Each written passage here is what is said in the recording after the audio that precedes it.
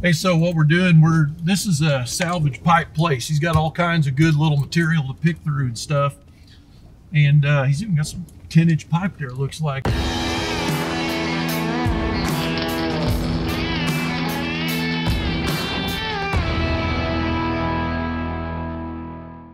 I like to come out here and go what's called shopping. That's kind of what we're doing here, real quick. I'm gonna pick through this pile of material, Joe and I are, and try not to buy anything we don't need, and go from there. So here we go. Of course, I forget my gloves when I come out, so I gotta use barbecue gloves. That's why it's always good to have a barbecue guy around, because he's always got something in his truck, whatever. But yeah, so this is real popular material, 2x4. This is like 11 gauge. It's a little thicker than 11 gauge. But what you're looking for is, like, see this weld seam right here?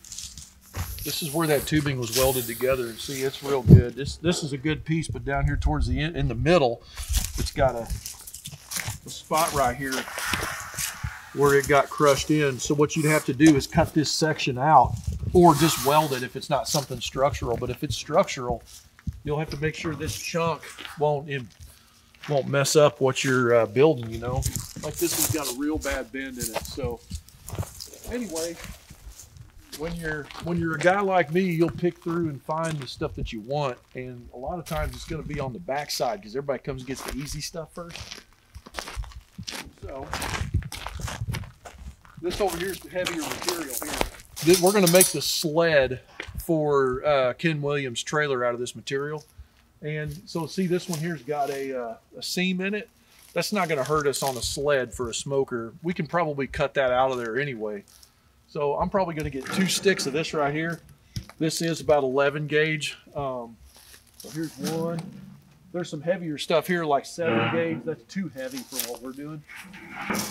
Now, the other thing you got to keep in mind, this material is like 30 or 40 feet, something like that. You want to make sure you got a trailer long enough to haul it. And then check with whatever your codes are and stuff for highway, like for transporting this stuff. If it's too far out past your trailer, what's the restrictions on that, stuff like that. If I act real nice, sometimes Robert isn't too busy and he'll cut this down. Robert's the guy that runs the yard here. Sometimes he won't be too busy and he'll cut this down for me. And but sometimes he's not really too excited about it. So we'll just see how he feels. The way that I load material on a trailer and stuff like that, that's some valuable info. So if you look, when I roll my strap up, I've got the hook out. That way when I fling this at Joe, the strap hits him and not the hook, right? So the reason I'm on the passenger side of the trailer right now, I'll show you. What I like to do is make it to where I like my ratchet on the driver's side and my hook on the passenger side, right? And so what I'll do is I'll throw this over and get it on the trailer first. Then whenever I get my material, I'm stacking it on top of my strap. I've already got my strap in place. I can pull it over and hook it, throw the other one over, ratchet it down. And now my loop is kind of going over the top, under the material, and then over the top again. So it's not only squeezing the material together when I ratchet it, but it's also pulling down on the top of the material, holds it down. Then you don't have to put a bunch of blocks and a whole bunch of crap on there, you know. It's just, see here? Boom. Now, if you're a rank amateur, you take this whole thing and you wad it up and throw it in the bed of the truck instead of pulling that out first, right? That's just my personal opinion. So I don't know who did this, but somebody is a rank amateur. Was it you, Joe? I don't think so. It's been a while since I did that. At least with yours. It could have been me. I might have been in a hurry. You never know. Everybody likes their hot dog a different way, I suppose. I got to ask you, you've been saying that a lot recently. What does that mean? There was a guy that said that. There was a controversial post on Instagram, and the guys were arguing about something. I don't know where it came from. Aaron was reading it to me one day, and he said, "Listen to this. This is hilarious." This guy said, "Everybody likes their hot dog a different way." In the argument, it's stuck ever since I heard that. Now I'm saying it all the time. Oh yeah. There. So see, that's why the guy, whoever did that, he didn't pull it apart, because that was hard to turn. It needs to be oiled or something. Seriously. All right. Anyway, now we throw some material on. Let's go, Joe. So one trick that I use whenever I'm hauling tubing like this, that is longer than my trailer. I've actually got a smaller trailer than this that I typically use. If I have like a whole lot sticking off the end, if you go right up in the middle of the trailer, you can stick this through. You just don't want to get in the way of your if you have a tongue jack or something that's going to, you know, get in the way. You just want to stay away from all that stuff. But if I do like that, I can go to the back and shove this up.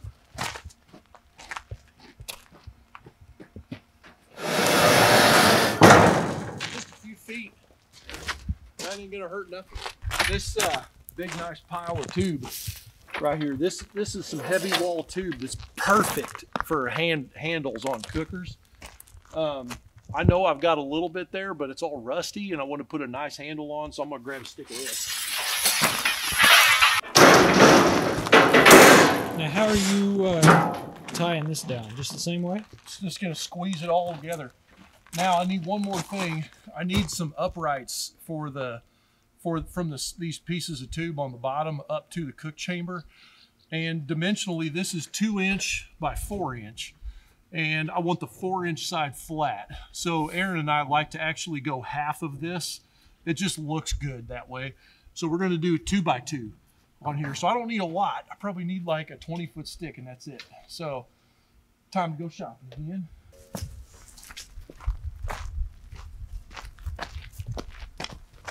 Let's see, that's got our 2 by 4 for the sled, the bottom. It's got our 2" piece there for the uprights, and we got us a good handlebar here. So I'm pretty happy with that. I think that'll work. So see, now what I'm gonna do is I'm gonna flip this over. Bam. Then Joe's gonna grab that and flip it towards me.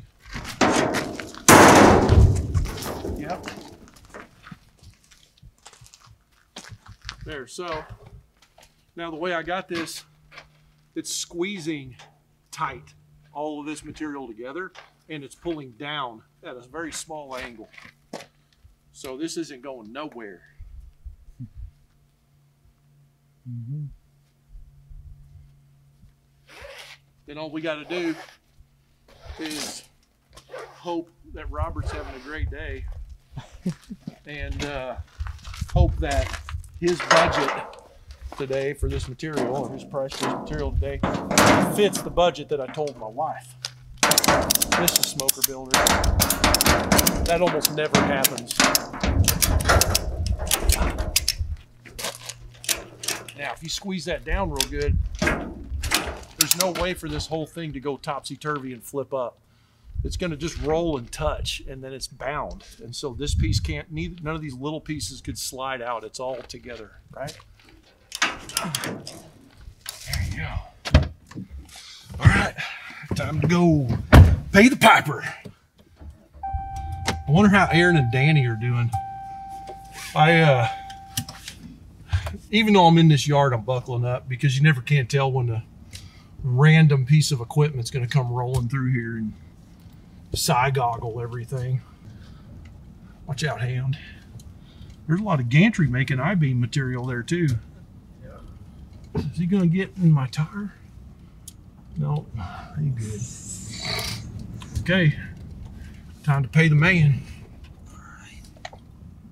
Hey, so paid the piper just now. Overall, seems like a pretty good old deal here. So here's what we wound up with. The 2 by 2 was a heavier wall, I guess, $2.15 a foot, so $43. The 1¼ inch piece of tube was $1.35 a foot, and then the 2 by 4 was $3.33 a foot. So if we was to check all of those prices with so a whole net sum total of $235.24. That wasn't bad. The wife, while I'm within budget, she kept asking me, is it going to be $300 or less? Is it going to be $300 or less? And so I said, of course I said yes. Had no idea if it really was gonna or not, but hey, we did a good job today. It is less than $300. And I got more material than I told her. Actually, what I told her was it would be for the 2 pieces of tubing, it would be less than $200, and I am on target. Matter of fact, I'm well under target.